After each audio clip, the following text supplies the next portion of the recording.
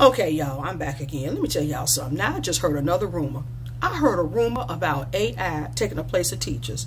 Now, my first video on TikTok was ChatGPT helping to close the learning gap. And I'm telling y'all, a lot of people were very receptive. I'm receptive. And I am 100% for ChatGPT coming in to help, to implement it to help. Y'all hear the word now?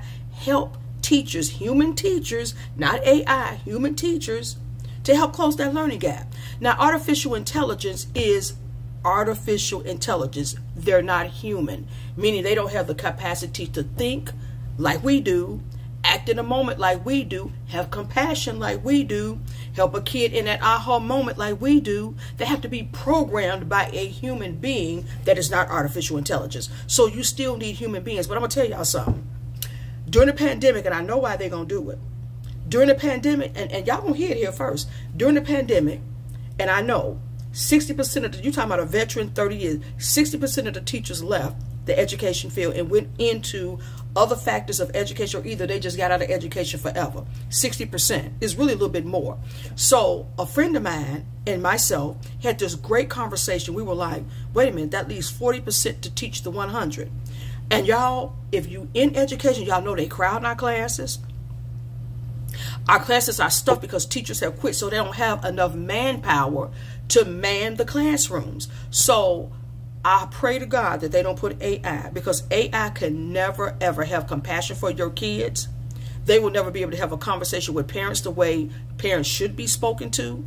They will never have the capacity or the ability to think like we think.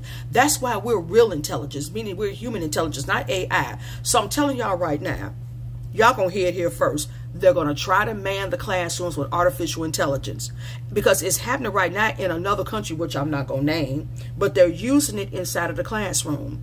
And eventually it's going to overtake the classroom. So what y'all going to really see in the future, I'm telling y'all, y'all hear from me right now. You're going to go, it's going to be like Walmart. You're going to go in and you're going to see these, y'all know that they got those self-pay stations and they got one person manning it. They're going to probably try to put artificial intelligence in there and have one teacher manning like 5, 6, 7 classrooms.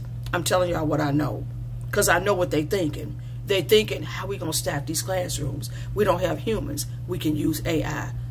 Y'all heard it here first. Don't believe the hype.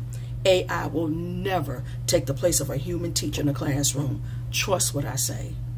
We're not artificial. We're the real intelligence. See y'all.